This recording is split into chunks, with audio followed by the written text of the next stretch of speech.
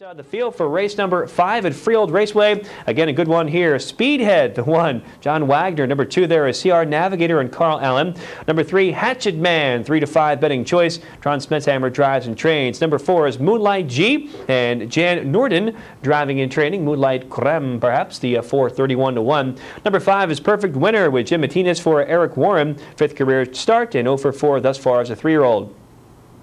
Number 5 or number 6 would be ARMBRO Timothy and Mike Lachance for Robert McIntosh. The 7, Kirkman Hanover and Eddie Davis for Eric L. Remaining program pick, big number, $24 horse.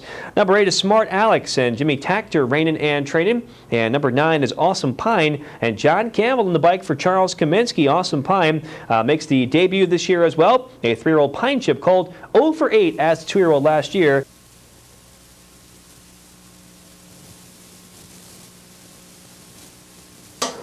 Here they come, and they're off, jumping off stride. 5, Perfect Winner. Perfect Winner has jumped on the inside, answering the call and coming away with the lead is CR Navigator.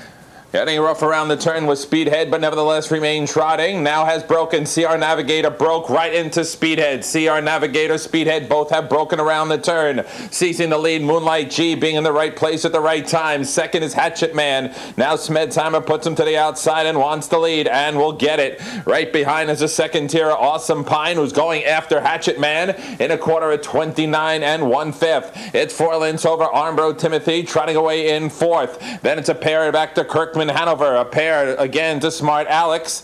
Then we move back another 3 to Speedhead after the unlucky Speedhead now just as broken again. Way back to breakers are CR Navigator again breaking. Perfect Winner.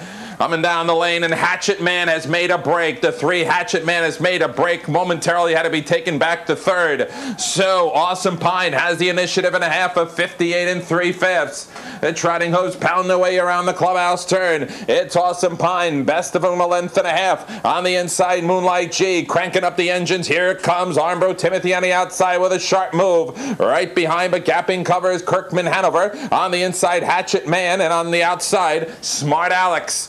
Haley, the 5 ace, on the way to the 3/4. ARMBRO Timothy effortlessly sails by Awesome Pine. Now taking second is Kirkman Hanover. In 3rd is Awesome Pine. On the outside, Moonlight G. 3/4 and 129 flat. Around the turn, Lachance now shaking up a little. ARMBRO Timothy, but he's got plenty of fuel in the tank. In second is Kirkman Hanover. 3 back on the inside of Awesome Pine. Then way on the outside is Smart Alex. Into the lane, and mild urging, and ARMBRO Timothy's doing himself proud. He's short in experience, but long in talent, and ARMBRO Timothy easily trots to victory in the second half of the Dexter elimination. Second, Kirkman Hanover, very tight for 3rd, either Smart Alex or Hatchet Man in 158.